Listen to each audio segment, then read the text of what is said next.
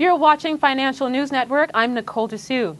Morgan Stanley raised its price target for Pharmasset to $206 from $175 and maintained its overweight rating on the stock.